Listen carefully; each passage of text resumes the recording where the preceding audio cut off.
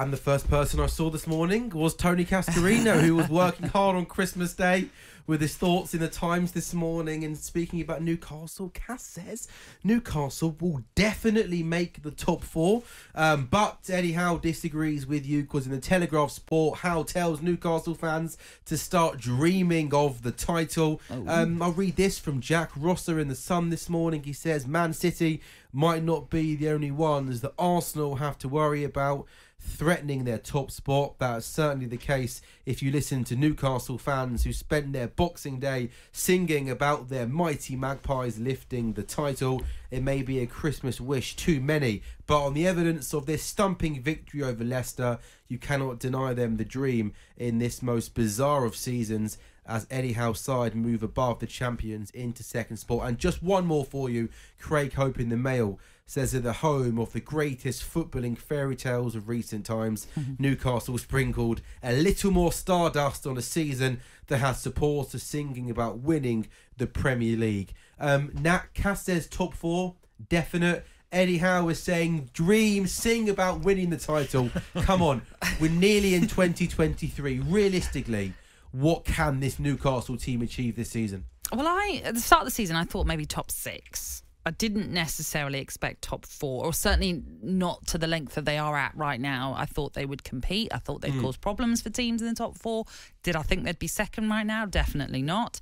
That's not to say that's because I completely dismissed what they achieved last season. I just thought they needed more building time. But wow, they have really, really taken to this season. And do I think they'll finish top four? I think they could definitely realistically finish top four. I don't know if they can win the title, but that's only because, like we said before, Arsenal going so well. Why are we discounting Arsenal? You know, it's all still talk about Manchester City, but the only reason we're discounting Arsenal is because it's Arsenal. So maybe I'm only discounting it's Newcastle because it's Newcastle. But I think for Newcastle to win the title, they've obviously got to overtake Arsenal, and that's a big question to ask of them at the moment because they have 7-point advantage, having played also Newcastle a game more than them.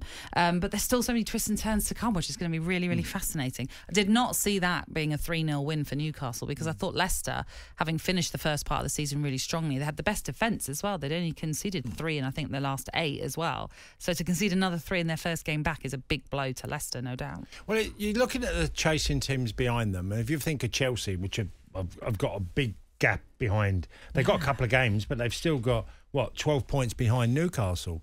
You know, and Man United are 7 points behind, got 2 games in hand, so they've got, obviously got to win them.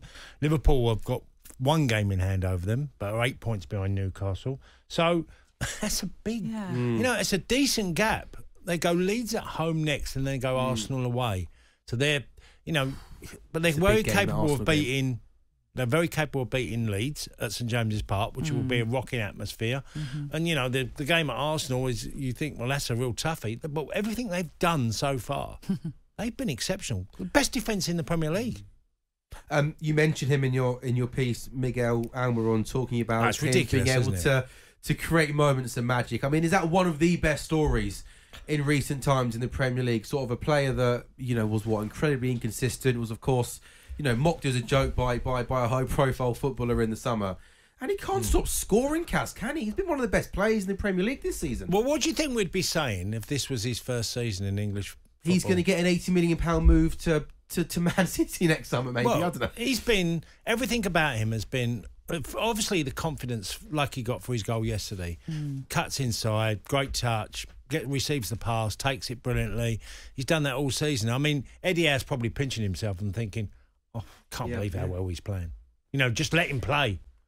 That's what he's doing. That's what it feels like. It is just, I'm letting you have a free roll. Do what you want because we know the damage you can do, and it's paying dividends right now. 9 goals in the Premier League, top scorer for Newcastle.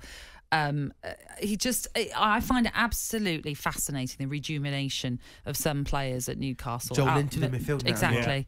Joe Linton, Almiron, 2 players that actually maybe...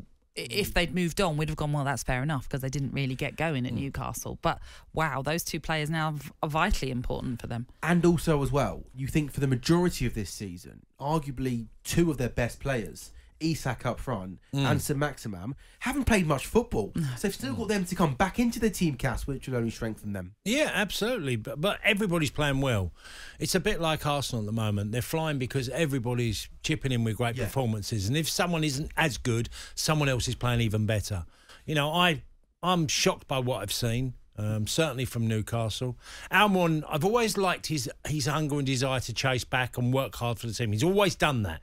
But what he's never had is a goal tally. This season he has, and he now looks literally a superstar in football.